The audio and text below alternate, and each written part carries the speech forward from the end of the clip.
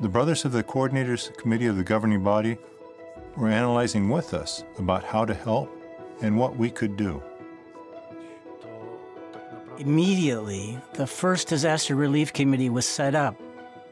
And when we realized that there was already a need in the whole of Poland, 16 committees started their work.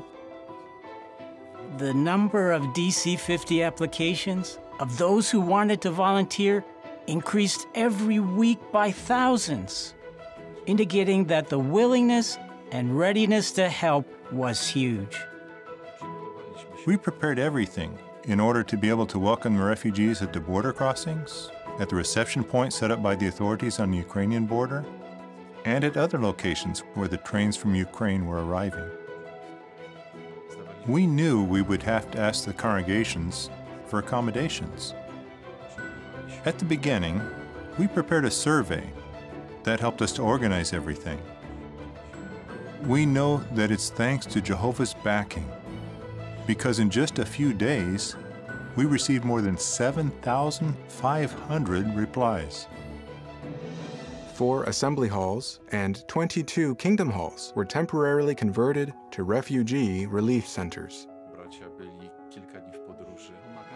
Having this opportunity to help the brothers, we saw an expression of Jehovah's love and might in all these efforts. Only Jehovah could prepare his people for such a well-organized and effective activity.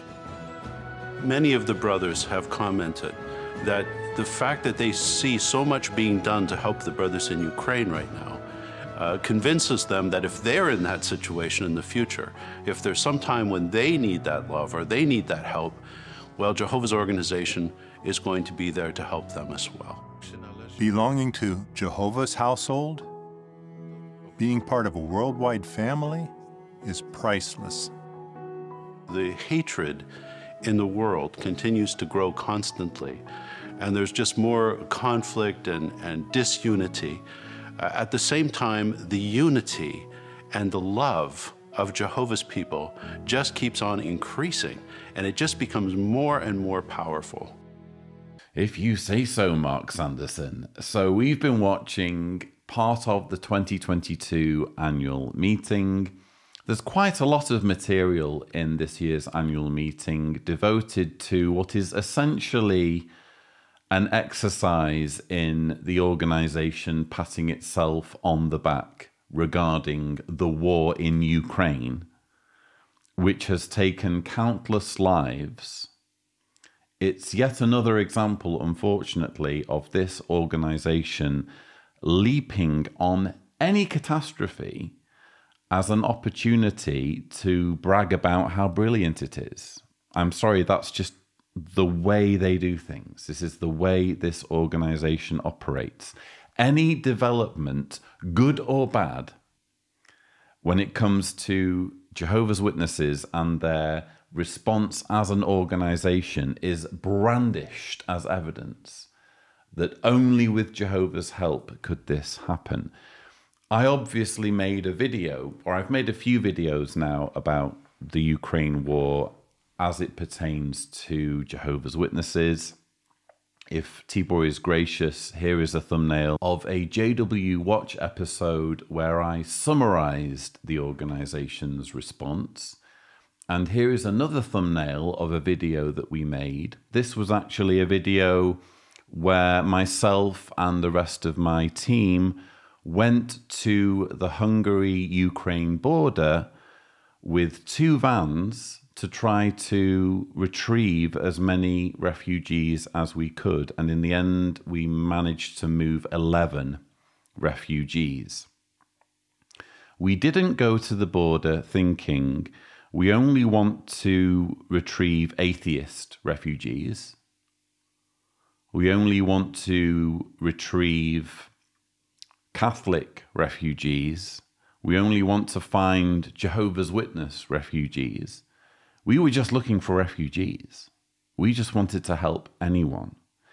And ours was just a drop in the ocean, if you think about it, when it comes to the amount of humanitarian energy and effort and compassion that was flung at Ukraine and continues to be, because the war is still raging there and there's still a need to help those people, and people are being helped by organized efforts regardless of their religious persuasions.